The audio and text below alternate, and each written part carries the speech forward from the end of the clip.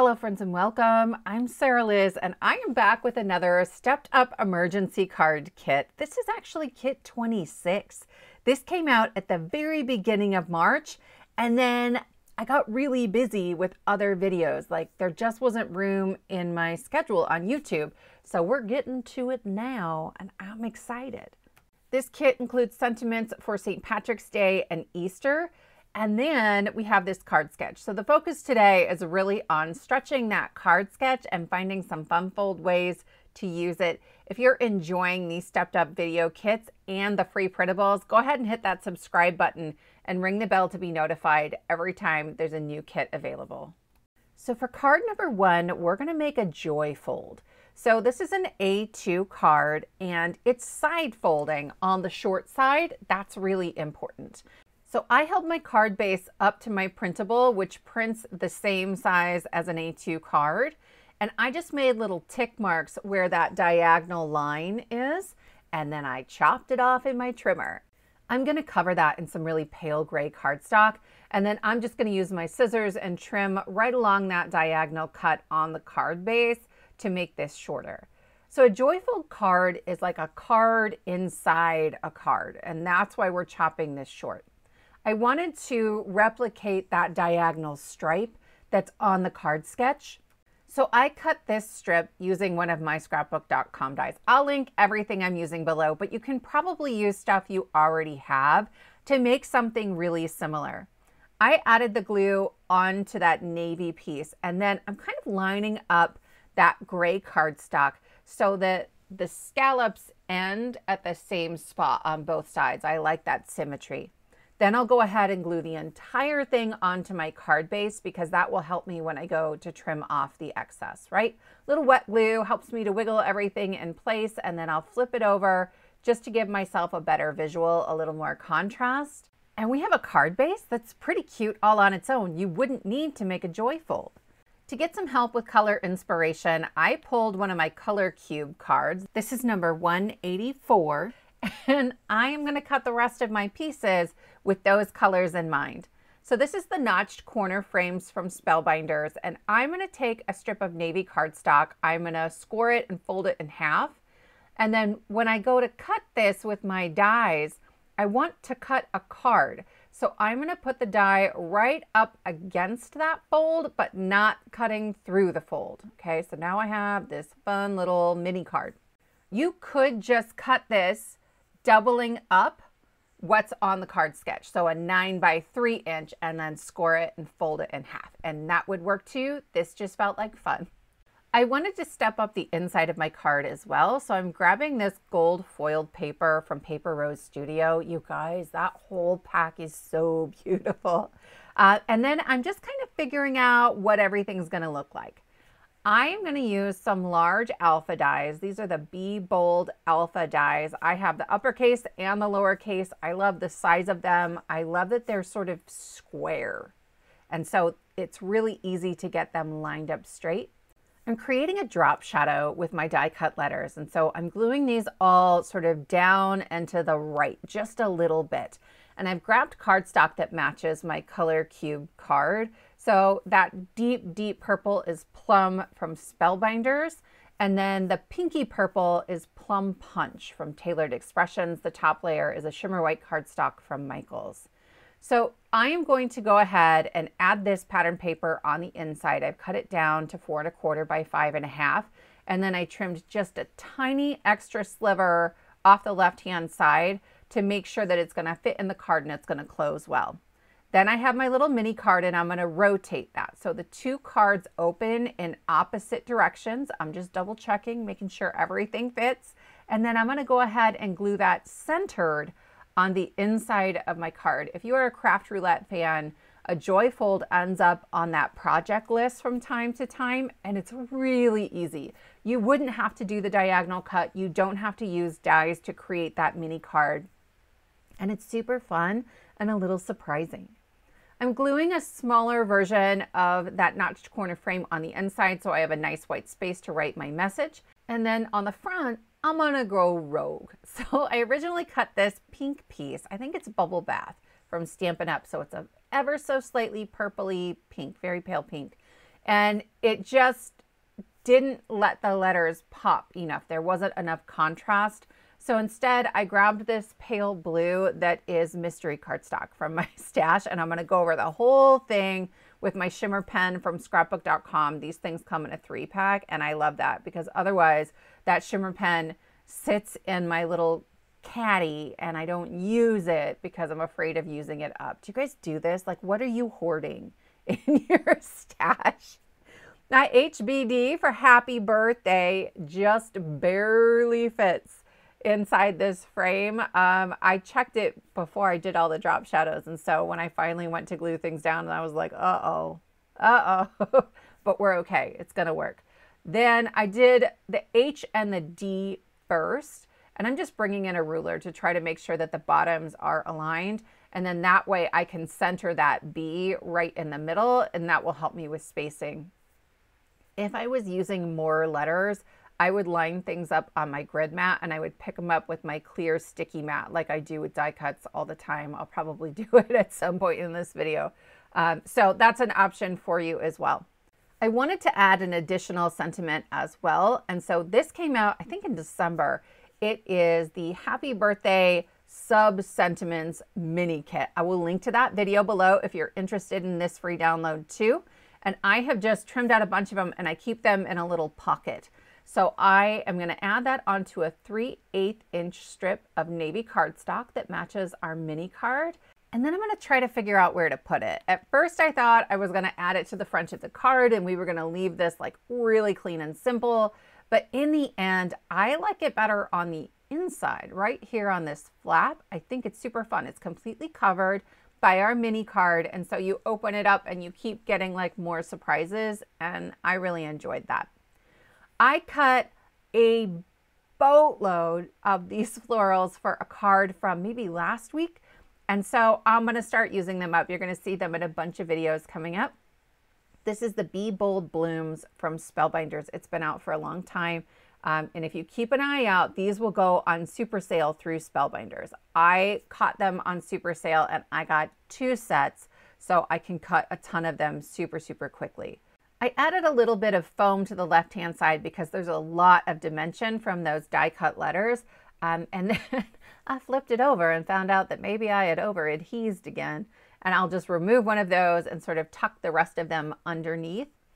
On this side, I have to be particularly careful. I need to make sure that that flower where I'm adding my foam isn't going to cross the edge of that card. Otherwise, it won't open, right? So I'm double checking everything moves right. And that's it, my friends. This is a pretty quick and easy card that has a ton of surprise and shine and sparkle, and I love it. This next card is a little simpler, but still a lot of fun and has some of that surprise to it. So I am starting once again with a top folding A2 card base, and then I have some white shimmer cardstock, some blue cardstock, and then I have this banner. I cut this from the scrapbook.com banner set. There are a ton of them, and the biggest one is absolutely massive. You wouldn't need to use a banner here. You can use any die cut shape. Actually, in the third card, we're going to use a different die cut shape. Because the banner has a sharp angle at the bottom, I am lining it up on that left-hand edge of my card, and I'm replicating that angle on my card base. We're going to chop this one off too, and I wanted those angles to match. But again, you could use a different shape and it wouldn't matter. Did it matter for the banner? I'm not sure it did, but it felt right, so we went with it. I eyeballed that, but you could once again lay that over top of your printable and have it match if that's something you're more comfortable with. I'm using some removable adhesive to line this up on the front of my card, and once again, I'll just grab my scissors and trim that off. You could take that to your trimmer if you're more comfortable that way. You could even sort of hold it there and use a pencil to make a line and then take it to your trimmer. You got options, my friends. I wanted some extra detail on the background, like the inside of the card and on that blue cardstock. So this is the abstract scratch background from Trinity Stamps. It's one of my very favorite background stamps. And then apologies now, there's some weird editing in here. I got a new camera and it has some autofocus features that are a little weird. So I edited out the part where like the whole thing shifted. I'm just stamping. And what I wanted to show you is that on my sticky mat, there's an A2 layer that it marks out. And I put both layers, one's for the inside of my card and one is that blue layer, both in that little rectangle on my sticky mat. And so that way I will get a continuous pattern across those two pieces.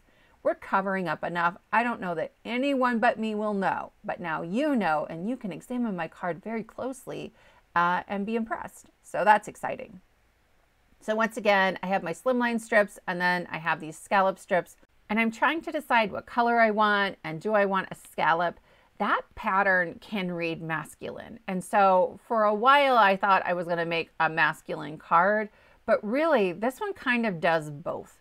We're doing the same sort of thing as last time, but without the scallop. I like this thicker strip so I can just glue right onto it. And I added the glue onto the diagonal cut of that blue piece because then it's easier for me to see if the purple hanging out of the bottom is even. Then I'm going to add glue all over my short flap of my card, and I'm going to add that right on top.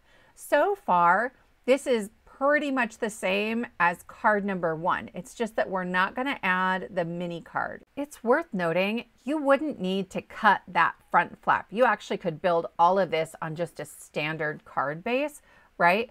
Put that shimmer white cardstock down, and then your blue piece, and then a purple strip, and then your banner on top, and you are good to go. But I wanted to make it fancy. So I am holding this up and just centering it on my card, and I'm using my fingers to remember where this was on the card and where I can put my glue, and then I will lay that down right on top. I really struggled with the colors on this card as well, so we're actually going to switch that pattern paper on the banner later, but for now we're going to move on with our die decorations. This is the Doodle Car from Trinity Stamps, and then the Woodland Animals from Karen Burniston. Karen Burniston has a ton of these little tiny animal critters and accessories, and I love them so much, and they fit beautifully in the Trinity Doodle Car, so we're going to do that. This little guy is my favorite, and if you keep the die cut in the die, there's a stencil feature for his eyes and nose. So I did that first, and then I'll carefully remove him, and I can start adding the other pieces. He's pretty quick and easy. So he's got a tail and then his little black mask and a white belly. If you were gonna see his feet and maybe even his paws, I would take my marker and add some extra black details just so he's not all gray. But we're sticking him inside the car, so I don't really care about his feet. Then I'm gonna try to figure out what direction this little mask goes. It gets really obvious at some point. And I will add that on. The only tricky piece about this little raccoon is that his ears cut all the way through. So I'm just adding a little bit of tape. Mine's micropore tape, but any tape would work behind them. And then I'll add the insides of the ears back in there. We're going to move on to the Doodle Car here in a second, but I want to tell you about something really exciting happening on my channel next week. On Monday, April 1st, I will be hosting my very first live stream on my channel. For the past couple months, I've been live streaming with Lynn over at LV Handcrafted and our other crafty friends. On Monday, you guys, it's some of my very favorite creators: Lauren Taylor Made, Crafty Al, Carrie Rhodes, Cassie Trask, and Lynn from LV Handcrafted. And we're playing with the Spellbinders Club kits. We don't have a real plan. There's just going to be hangouts and shenanigans. So I will link to that below and at the end of this video. You can click the notify me to be reminded when that is coming up. Otherwise, it's just 6 p.m. Central Time on Monday. I think that's 4 p.m. Pacific. So I'm adding my wheels to my Doodle Car. You guys, I love this car. It's just quirky and goofy. And like when you look at the tires, they're not perfectly round. And I love that about it. It does mean you can either just kind of wiggle pieces until they fit, or if you're a little type A like I am, I just look for like the little flat spots, right? Each round section has one piece that is flatter than the rest, and that makes it pretty easy to line them up and pop them into place very quickly. I am just adding on my little side mirror here, and then we're gonna pop our raccoon in there. I felt like too much of him got covered up if he was all the way inside the car. So we're gonna hang him out, and then you guys, his little hands are going to hang over the door. I love this so much. A lot of Karen Burniston's critters have hands that you can put things in. You could put almost anybody in that. I will leave a link below to just check out all her critters in a couple of places because you can get them all over, from her website, scrapbook.com. I think Simon might carry some of them. I'll see what I can find. For our sentiment, I'm going to use Emergency Kit 18. These are thinking of you sentiments, and I've trimmed this so my tick marks touch both sides of the cardstock, and then I'll just line those tick marks up on the cutting edge of my trimmer, and then I square it up. You wouldn't have to do that, but sometimes my printer doesn't print very straight, and that just helps me make sure everything looks really good. So these are about 1/4 inch, and I'm going to glue that onto a 3/8 inch strip of cardstock here, and I will create an equal margin on the top and bottom and on the left, and then that way I can just bring it to my trimmer and cut off little slivers until it matches everything else. Here's where I'm changing my mind about the banner. So I am grabbing this birthday cardstock pack from scrapbook.com. It's 6x8. I love that size. I trimmed that out and I love it more. Now it feels like a party. And that's the kind of card I want to make every time, a party. So I'm going to glue that right on top, and then I will add my car, and then I'm going to be like, wait a minute, I think we need more. The Doodle Car has 2 pieces for that main body, and mine are kind of taped together just so I can handle it a little more easily. But it does mean when I'm adding glue to the top of the car, I'm making sure to add it to both pieces. And I avoided adding glue in the bottom left and right corners so I didn't glue my card shut. So I am adding in some balloons here. These are from an old large die of the month, I think from last May. I will link it below, it's still available. But there's also some really great balloons in the birthday wreath add-on. They're a little bit bigger, or I probably would have grabbed that one because my space is a bit tight. But I love that birthday wreath add-on because it has so many other celebratory die cuts, and they're really quick and easy to put together. So I'll link both. And I have just added my little strings, and then I'm going to tuck those inside the back of the car. I thought for a minute about having my raccoon hold them, but it was going to cover up too much of him, and this just felt a little bit more balanced. Anytime I'm adding glue onto something thin like those balloon strings, I add my dots of glue and I tap it off on the back of my hand. You could use scrap cardstock or just some printer paper, so I'm not going to have glue sort of oozing out all over the place. My sentiment says sending smiles across the miles, which I love for my little doodle car, and I'm going to add that with some removable adhesive in case I change my mind later. And that will finish up card number 2. There's a little stamping on the inside, but it's a very light. You can write right over the top of it. And I just think it's a fun added detail. For card number 3, we're going to make a 5x7. You guys, I don't do this very often. And it's a top folding 5x7. This is 11 inches by 5 inches, and I'm scoring at 4 inches. We're essentially doing the same thing as the previous 2 cards. And it works really well here because a top folding 5x7 is a rough task, right? I don't have paper big enough most of the time. I have this strip of green cardstock I knew I wanted to use, and so I'm using that as a guide when I create my angle that I'm going to cut off. You wouldn't have to do that, but I couldn't be bothered to cut a bigger one. So it was like, let's make sure it fits before we go chopping the card into pieces. As before, I'm adding some colored cardstock onto the top. Later on, I'm going to decide to stamp on that. It's going to be a whole thing. I'm going to mess it up. I'm going to fix it. It's going to be fine, everybody. It's going to be fine. I brought that to my trimmer to clean it up this time. You can do it however you are most comfortable. I'm going to add a little bit of glue just to the edge, that diagonal edge of my gray cardstock, and I will line it up so that I have an equal amount of green showing all along, and to make sure it's going to fit all the way across. Then I can add this to the short flap of my card. This is super simple. You can do this. You can make it any size you want. You could do something kind of like this with a slimline or a mini slimline. That would be super fun too. I'm trimming off that green cardstock, and then I'm also going to add like a little black scallop. And for a moment, I panicked. I was like, oh my gosh, I'm making a wicked card. But it's going to be fine. It's not going to feel like that when we're done. But I was worried that maybe I was going to have to like disassemble and reassemble. And this was card number 3. This is the Winifred Colorize die, and I love that on the backs of the dies, it tells you what color to cut out from it. So it'll say white or black or gray 1, gray 2, gray 3. And I think there was one that said pink. So the dies group together pieces that need to be cut out of the same color. And I just thought it was so brilliant because it made it really quick and easy to die cut all the pieces. I will say I have sped up this zebra more than I normally do because there are more pieces than I thought there were gonna be. I was surprised at how easily it came together. I think there was only one thing I put down and thought I'd done it wrong. I hadn't, because there's also debossed detail on these to show you like where the other piece goes on top of it. You could potentially skip some of those pieces as well. I don't know that you actually need all of these, but it's fun. And I always like to put it together as it's designed the first time I do it. So I am just layering pieces up, a little wet glue. And again, I love that I can add them straight onto the big piece, right? Onto the zebra itself, because I know from the deboss details where things go. And I'm not trying to add tiny little dabs of glue onto a speck of a stripe. Like, that's just not gonna happen in my world.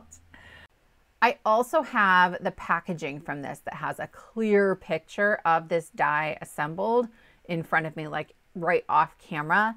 And then I'm putting it all together inside my craft Stax trays from Spellbinders. I've been doing this a lot lately. The lids to the trays still have a little bit of a well in them, just a tiny little bit. So I could stack up all the different dies on 3 trays so I know exactly where things are and where they go, and it makes this process much, much easier. The worst part to me is when I'm trying to remove something because I wasn't paying attention or I didn't plan. I just spent 5 minutes before I started gluing, making sure I knew what went where, and that made this so seamless.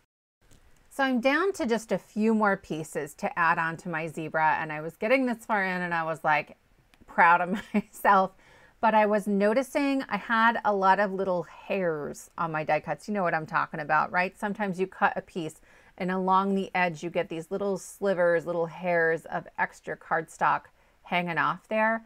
So what I did is I kind of set the whole thing aside to dry for a few minutes. And then I have a stiff bristled brush. It's stiff because I let some Mod Podge dry in the base of the brush. Don't judge me. But it's great for this. So I take that brush and I just sort of rub it all over the die cut. You can see it there, that green handled brush, and it removes all of those little hairs. And I'm not trying to do it individually or to trying to sand pieces. Like, that wasn't going to happen 3 cards in. I wanted to make a little background for my zebra, so I'm using the largest oval from the Fluted Classics ovals and then a grass die cut from Pixie Dust, and I cut it from some acetate. This is not the grass, right? If I was going to add a die cut to a card, this would have been the trash, but that is an excellent stencil for my grass. Then I can use the bottom part that cuts the actual grass and use it as a mask. I'm just adding it over top of my waffle flower grip mat. And now I can add my clouds or blue ink, and I don't need to worry about that affecting the grass at all. I love this Puffy Cloud stencil just because it's so big, and so I don't have to think about it. I just rotate it and move it, and I keep moving down my card, and then I'm done, right?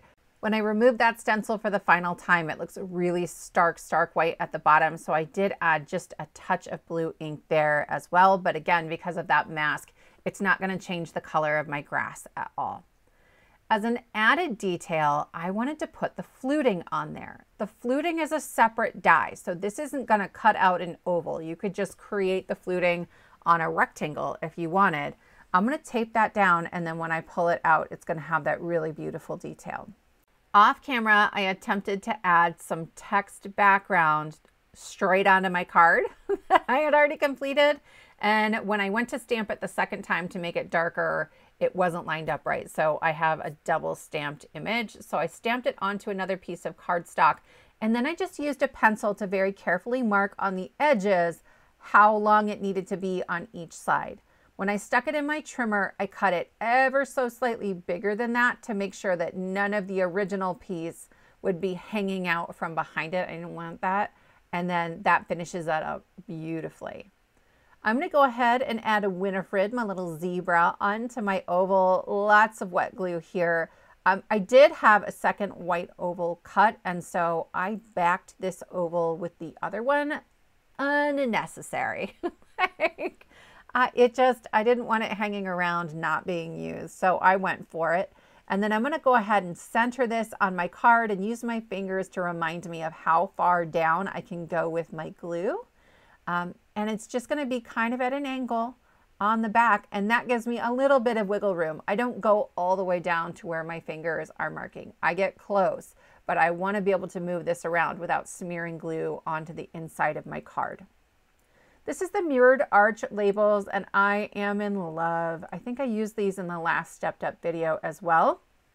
So I cut one out of black cardstock, and then I have a slightly smaller one that I'm bringing into the January 1st kit, and I have all these happy birthdays. Some of these sentiments are a little bit on the smaller side. That's just the circle sentiments, but without the circle. The word birthday is very difficult to fit in a circle, my friends. It's very long. And so it works beautifully for this because it's sort of chopping off the top and bottom of the circle. But certainly you could do one of the rectangle sentiments or a stamp sentiment or whatever you want here. But I really wanted to show you a 5x7 card and another way to stretch those emergency sentiments. So that will finish up card number 3. I would love to know which of these 3 cards is your favorite, and if you ever make 5x7 cards. If you're interested in the free printable, all I ask is that you subscribe to my channel. If you click that subscribe button and ring the bell, you'll be notified of future kits. You'll find all the instructions in the description box below the video. Thank you so much for spending your time with me, and I will see you next time.